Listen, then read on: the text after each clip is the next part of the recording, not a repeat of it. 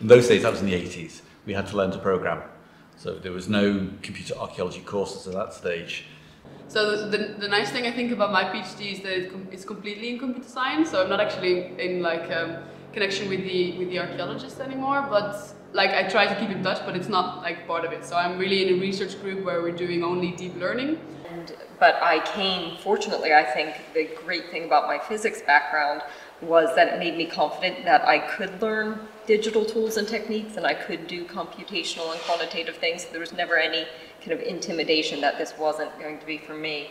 I went back to school for my master's at Ryerson, and I did a virtual reconstruction of a temple in Egypt, and a little regional temple in El Hiba.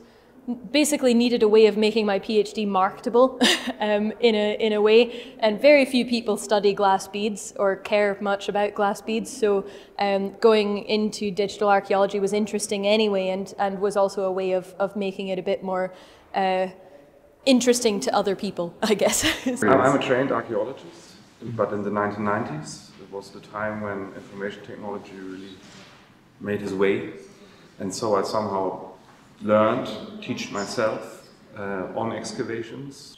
I made CAD, GIS for my work. And so I somehow collected the skills that an engineering department who was looking for an archaeologist to somehow teach all this stuff to the students. I did a degree in computer science, my undergraduate degree, and I was very interested in the history of computation, which is code breaking.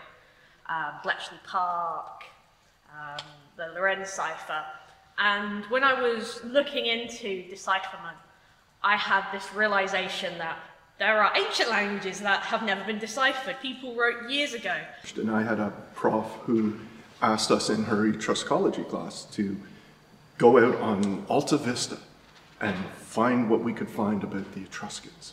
When I studied that, I sort of bumped into GIS, which was very new thing at the time, and I thought it would be really cool to do all the kind of things that geographers do using GIS.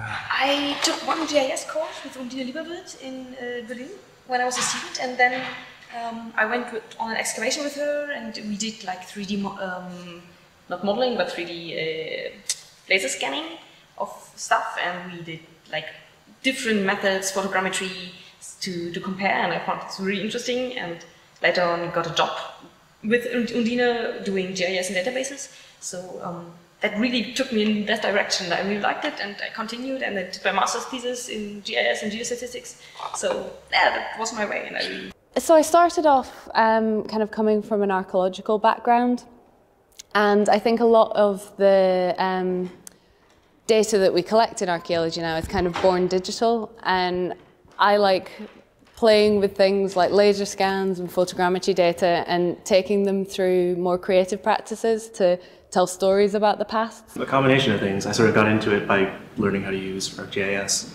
and then started using Python tools to coordinate those GIS tools, and then ended up a program now mainly in Python. I'd say that, yeah, my background is in archaeology, and I've been fascinated initially by using photogrammetry and stuff like that, and working up from there. GIS, and now I'm more focused on how to use edge-based modeling in my research questions. And I went and visited Beotia project in Beotia in Greece, and I saw a guy that was playing around with the different reconstruction of the settlement in the past, and I asked him what it was, and it was GIS, but it was in 1997. So I got attracted by it, and I decided that I will probably follow this path. But basically, the process of being involved in working with a fairly new for archaeology technology at the time, and really having a lot of problems early on, got me to be really self-reliant and start to teach myself how to engage with the data.